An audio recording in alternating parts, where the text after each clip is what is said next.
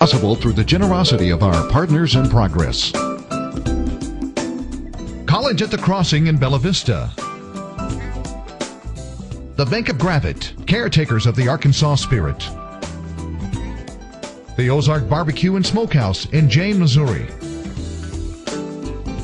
Smith Family Chiropractic in Bentonville. Jody Parsons Back Yonder. Simmons Sweets in Bentonville. The Arkansas-Missouri Railroad in Springdale. A.G. Russell Knives in Rogers. B. LaRue in Bentonville and Rogers. This is Petra from Boca Raton, Florida, and this is the Out of the Norm Show, where the stories are all about you.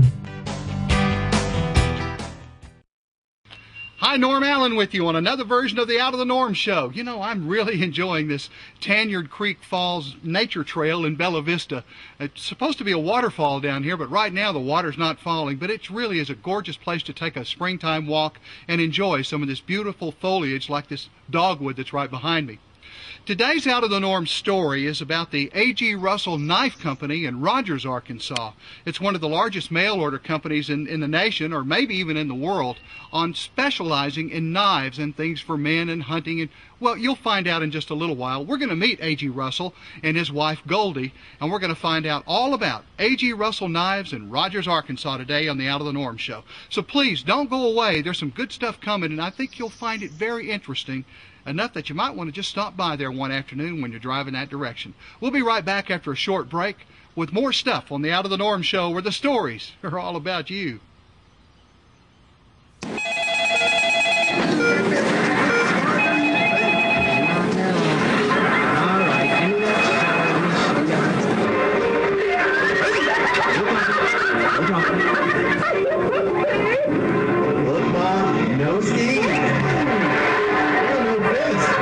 Falls on TV can be entertaining. Falling at home can be devastating. Each year, 1 in 3 Americans over 65 falls in their own home, breaking bones and shattering lives. For older people, any broken bone can be serious. A broken hip, potentially lethal. To make your home as fall-safe and bone-friendly as it can be, visit orthoinfo.org/falls. A public service message from the American Academy of Orthopedic Surgeons, where staying on your feet is doctor's orders. Hey, welcome back to the Out of the Norm Show. I'm with a gentleman that shaves with one of these every morning. Is that right?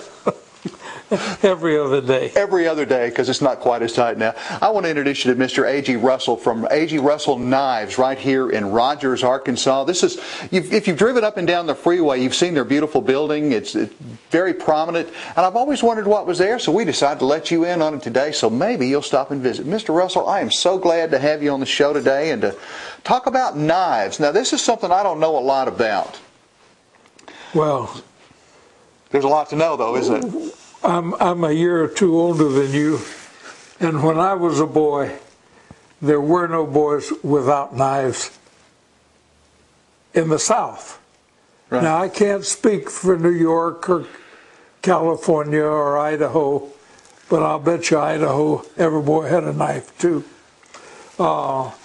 America was rural 70 years ago, and more people worked on farms than worked in the city. Right. And everybody carried a knife. You couldn't get by the day without a knife in your pocket.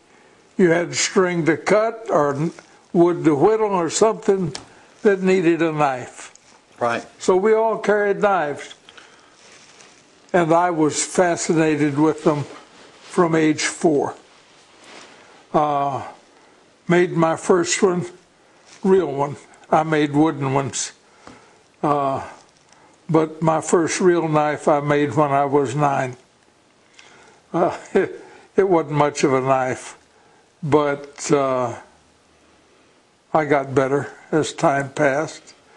But I found that while making knives for fun is an absolute world of fun, making knives for a living is hard, dirty work.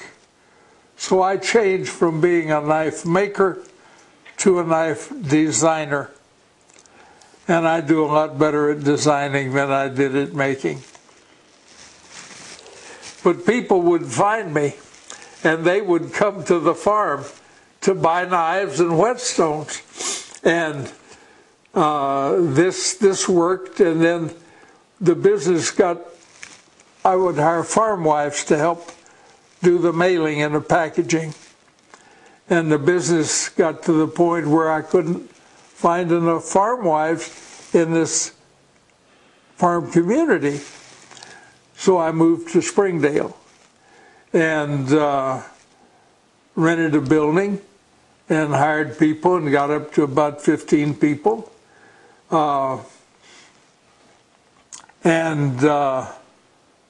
Business grew and grew. And pretty soon we were selling $1 million worth of knives a year. But now these were not just pocket knives and things. These were all kinds of things for commercial use and butchers and things like that? No. Okay. No. Pocket knives, hunting knives, and a few kitchen knives. The kitchen knife business was very slow for me for many, many years.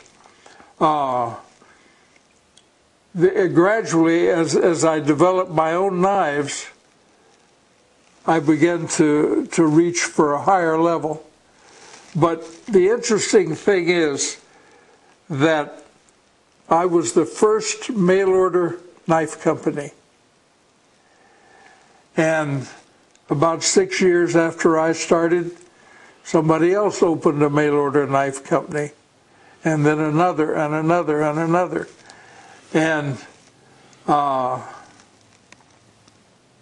always focused on the high end, the best product I could find. And that's really what has built my business and enabled me to use that guarantee and make it work. But also you were making knives to begin with, but you got out of that after a while. Well, the knife business is in many segments, but basically it's production or factory knives, right, and handmade knives. Right. And I was making handmade knives and dealing in factory knives. And we've continued that. I have a knife maker here today that makes handmade knives for us to sell by mail and in the store. Are those primary collectibles then? Well, collectibles and high-end using knives. Okay. One man's $200 knife is the most expensive knife he'll ever buy, and he's got it in a shadow box on his wall. The next man, $200 is his everyday pocket knife, and he's buying $5,000 knives to put on his wall. Well, tell me a little bit about design. What do you look for in design? I mean, what are we talking about when we say knife design? That knife, right, has a line, okay, a curve, no disturbances in that curve. And that curve can be straighter or less so. What is the advantage of a curved or not curved? Well, no, that's not an advantage. Is it ergonomic? I mean, how it fits your hand? There's a lot of that. Okay. That's important, but line. If you see a painting and it's slightly off, you notice that. And if you see a knife design and that knife doesn't fit your eye, you don't pick it up. If it fits and fills your eye, you reach down and pick it up. And if it fits your hand, you say, wow, I want to own that.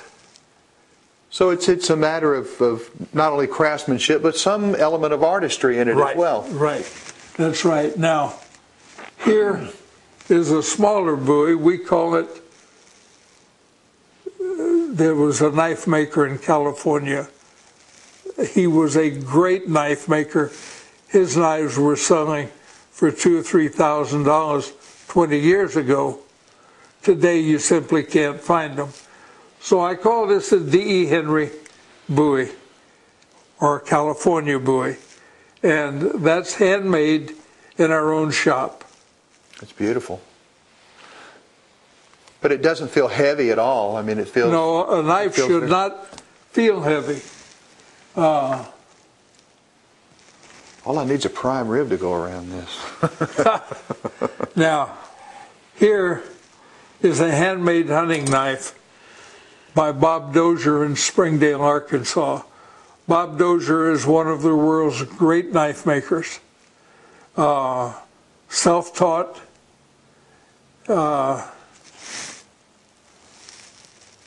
He's a world-class welder. He's a nuclear qualified welder.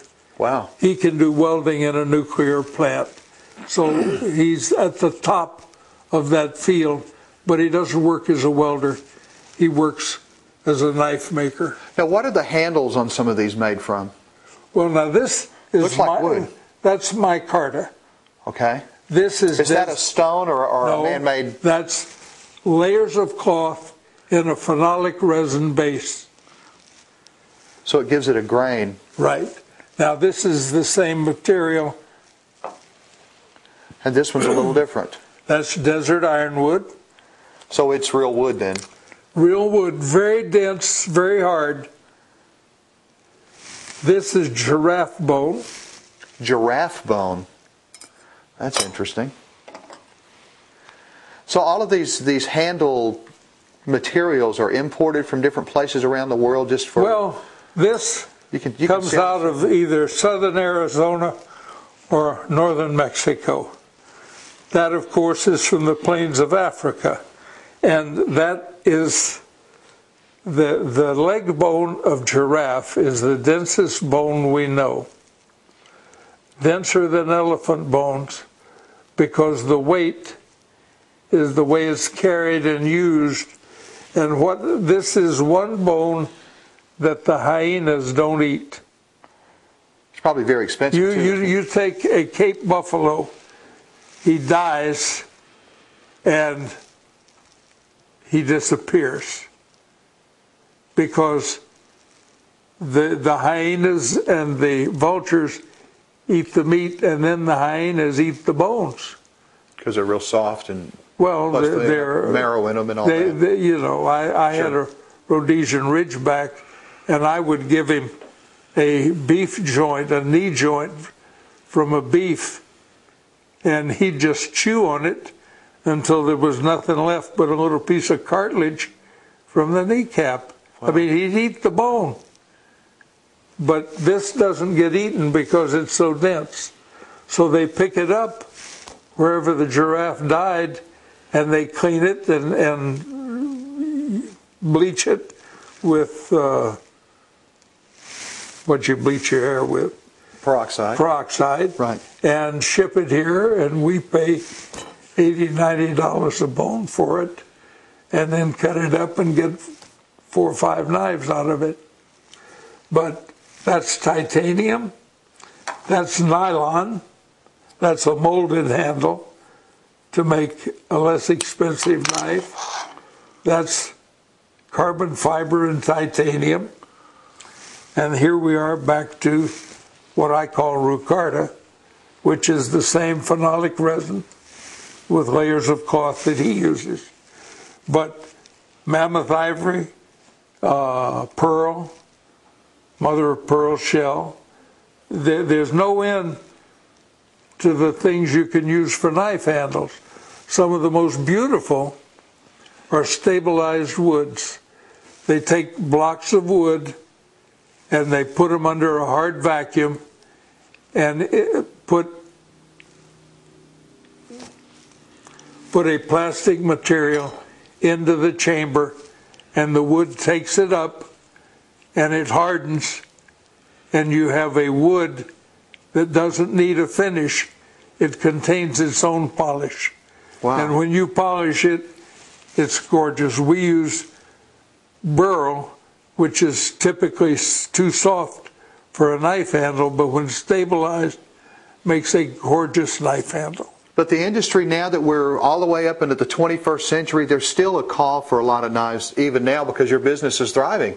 Well, where are knives being bought these days? Not just where, but I mean for what purposes? our business is run on the idea that we produce a knife they can't buy anywhere else.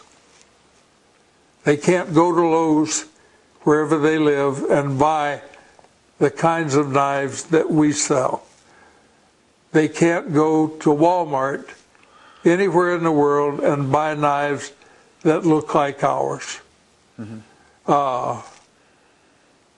And have you ever known anybody who had his garage filled with wrenches and Oh, sure. Yeah. okay, Yeah. that man goes down to Sears and Roebuck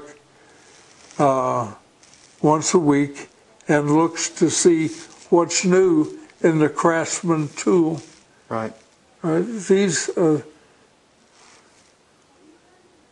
what we have is a slight variation of that disease in our customers. Now, many people buy one good knife and that lasts them for the rest of their life. Right. That's not a good customer for us. You like the collectors. I love him. I've sold 1 million people like that a knife. Right. But I don't make any money on him Right. because it costs me more to get his business than I get from his business. Right. But the typical knife buyer buys a knife once a month, sometimes once a year. But that's a good customer. Sure. Because every year you can count on him to buy another knife. And they like to buy the same brand too. So if they see an A.G. Russell and they love it. Now, there's a lot of that. There are people who collect buck knives or Schrade knives or A.G. Russell knives. But there are way more people who look at a knife and say, I like that, don't matter who made it. Right. Now, some people who are like that won't buy a knife from China or a knife from Japan. I understand. But we make knives wherever we can get a good knife made. And now I have to tell you, you can probably hear my voice is going. You're going to have to talk to Goldie. Well, we're looking forward to that. We're going to take a quick break and take a look at some of the knives again. And we're going to visit with Mrs. Russell, Goldie Russell, and she's going to tell us a little bit about the business and the structure of 21st century business in the knife industry. And we're going to talk about that and a little more, probably some more surprises. And we're going to visit the store right here at Rogers, Arkansas. So don't you dare go away. There's more good stuff right here because I got to say this, we're on the cutting edge today. We'll be right back. Hi, welcome back to the Out of the Norm shows. I promised you not only have we enjoyed a visit with kind of the history and design with the true craftsman and Mr. A.G. Russell at A.G. Russell Knives, but this is his wife, Goldie Russell, who's involved with his business in a really big way, aren't you? Yes, for a long time. I've been president of the company about 20 years. Well, of course, I guess it was the relationship with AG that kind of brought you into this, but how did your interest in knives come about? Well, actually, I always say I married into it. I really didn't know knives at all except as a paring knife or a kitchen knife, you know, Right. or a pocket knife that my dad might have carried. And then I met AG, and I was astounded at the value of the knives and the collectability of the knives and the high quality steel that were in the knives. And my background is actually in art. Oh. And so I was a high school art teacher for years, and so I have that art training. And so when I would go to a handmade knife show with him, I was just amazed that there were all these people who were practicing their craft, and we're actually selling the product that they made, and we're making a living from it. So that's where my interest in it comes from. But mostly, I'm more the business side of it. I don't have a business degree. I don't have a business background. It's really complicated too, isn't it? It's not a simple little storefront kind of thing, is it? No, it is not. Tell me a little bit about that. Well, we have 37 employees today. We are a mail order company. That's our basic structure. We do have a store here along I-540 in Rogers, but the 95 to 98% of our sales comes through mail order. And we process about 100,000 orders a year through here. So that's taking the orders both through the internet and on the phones, and then processing those orders, packing them, shipping them out of here. We also build our own catalogs here. We do all of the file creation for the printers. We do the art direction for the photographs. We just do everything in this small company. So starting with everything from the catalog to internet, now those catalogs are not just small catalogs either. You have a lot of things in those catalogs. Well, there's probably 200 plus knives in each catalog, and we produce 11 of those catalogs, 11 of those knife catalogs each year. And then we have also a Russell's for Men gift catalog that we started in '98, where we sell things of interest to men that are not just knives. So you defined your market with the knives, and you know that that market is buying other items relative to that lifestyle. So you're lifestyle marketing more than anything. That's exactly right. I mean, when you've got a mailing list that is mail, then you look to what else might they be interested in buying. Right. And that's the way that catalog came about. And you'll see all kinds of things in there, some vests and leather goods and some toiletry items, but things that are very masculine watches and sports-minded kind of things. But you also had some cool toys in there too. Yes, we do. Periodically at Christmas time, we will pick up something that we think a father or an uncle or a grandfather would like to give to a child. Right. And the first thing I think we had was a 6-foot toboggan, and this was a number of years ago. And actually we had it in one catalog last year, I think. And we did a sled, one of the old-fashioned maple wood with metal runner type sleds. And then this past year we offered the reproductions of the old pedal cars. And we had pedal planes and pedal cars, and then there was a trike, this real cute little trike that was dressed up to kind of look like a Harley, or something, a biker sort of thing. So those are cool. So when an order comes in, okay, we've just gotten an order, what's the process you go through before it goes out the door? Well, obviously you have to enter the order into the computer and process that through and charge the credit cards, and then you have to pick the product. And what you see behind us here on these shelves is what we call our picking shelves. And what we're standing in front of are shelves that have knives on them. So you got all these little bitty boxes, okay? But if you got back deeper into the stacks, you'd find bigger boxes that are the Russell's for Men product. But it has to be picked, it has to be checked, we have to make sure the orders are correct. And then it has to be packed and run across the manifest. And we mainly right now are shipping through UPS and the post office, and so those are all prepared and run across the manifest. So there's people pulling orders in the warehouse, and there's people processing the paperwork. Right. And then it goes to the delivery line, I'll call it, where it goes from one point to the other before it goes out the door. Right. Yeah. And so there's a lot of people involved there. There's a lot of people, a lot of processes, a lot of steps. And we're very, very careful with our orders to make sure that the person who placed the order is getting the right thing. It's very costly, not only in money, but also in customer satisfaction if a customer doesn't get what he ordered. And Mr. Russell talked about that's a real tantamount part of your business, isn't it? It absolutely is, and has been from the time he started the company in 1994. Where all do you ship to? We ship, actually we ship all over the world, but there's some countries we won't ship to because of credit card fraud and all that sort of thing, but mainly we ship all over the 50 states.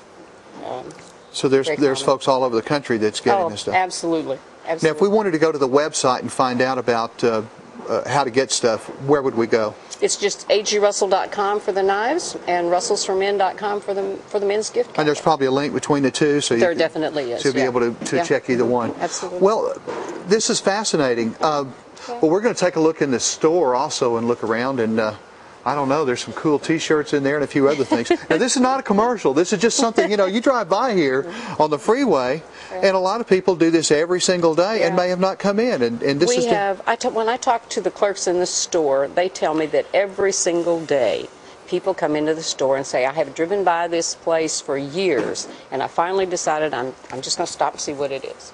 And so and there's a lot of traffic on 540 out here, so there's a lot of people that drive by our store every day.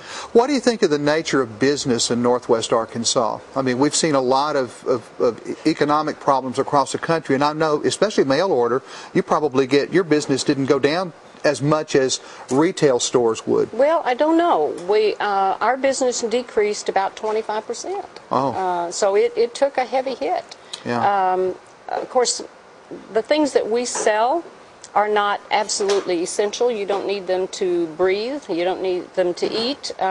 So when a person has to cut their spending, this is one of the things that they're going to cut. So yeah, we have had a decline in business. We still need stuff that makes you feel good, though. Yes, that's absolutely right. And we're on our way back up with that. I think so. So perseverance is the key to any business. Yeah, I mean, you've been in business here in this location for how long? We've been here since the early '02. But we were in Springdale prior to that. From 1970, he moved into Springdale until 2002. So 30 years, you've seen things come and go, but it's always maintained. This is a very, very important business to Northwest Arkansas, not only for the people who are employed here, but the idea of craftiness and artsiness, that you're able to provide an outlet for those people to display their wear and sell them throughout the country and throughout the world. That, and also I think satisfaction from for the customer who, one of the things that we need in our life is leisure activity. Sure. It's things that we enjoy, not just work every day, even though some of us do that, But, we don't have a choice about that. That's right. But I think we provide leisure activity for a lot of people. And you're going to provide that very soon for all of us novices in a big knife show coming up, aren't you? That is true. At the last weekend in July every year, there is what we call the A.G. Russell Knife Event that is held at the Embassy Suites John Q. Hammons Convention Center here in Rogers. And we draw exhibitors from all over the country, handmade knife makers, the major manufacturers of knives, and it's just a real neat, big event for people who are interested in knives. A lot of folks come into town for that. Absolutely. From all over the country. We have a crowd every year. And it runs 3 days, Friday, Saturday, and Sunday. All right. Well, we'll put those letters, that time and everything on the screen so everybody will know. And you'll look for that. If you've never seen any of this stuff, you're missing out on a real craft that's here in Arkansas, as well as supporting a local industry. So. And if you're just curious, stop by the store. You don't have to buy anything. Come in and look around. There you go. Yeah. And you're open? We're open Monday through Friday from 8:30 till 5, and then on Saturday from 9 to 3. Good. Yeah. Well, I thank both of you for inviting us in today and to learn something and see an industry that's it's very complex, but it's very American. Yes, absolutely. If we can wave the flag a little bit, it's very American. Absolutely. And you're also big supporters of the military. We are very big supporters. I meant to ask AG about that, but you're. Yes, we are. AG has a background in the military. His father was in World War II, a lifetime career in the military, and AG's been very supportive for the troops. We have a program called the War on Troop Boredom, in which we send care packages to the troops overseas. Fantastic. Hoorah. Yeah. As a Marine, Thank you. Hoorah. Thank you. Yeah. Well, thanks again for having us, and I've thoroughly enjoyed it, meeting new friends and getting to know a little bit more about our community. Okay. Listen, we're going to be back again on another Out of the Norm show. We hope that you've enjoyed this visit to A.G. Russell Knives right here in Rogers, Arkansas. Don't drive by here anymore. Stop in every once in a while and see what's new. I think you'll enjoy it. If you need some good kitchen knives, that's what I'm looking for, some good chef knives. We have some great kitchen knives out there. Ooh, yeah. A great chef can't cook well without a good knife. That is true. And you'll find it right here. Hey, we thank you again for joining us on the Out of the Norm show. Remember, we'll be out somewhere talking about people, places, things, and events somewhere in America. So if you look out your door and see us coming up, just remember the story could be all about you. We'll see you real soon again on the Out of the Norm show, where the stories really are all about you. Like loving the South and me, just loving you.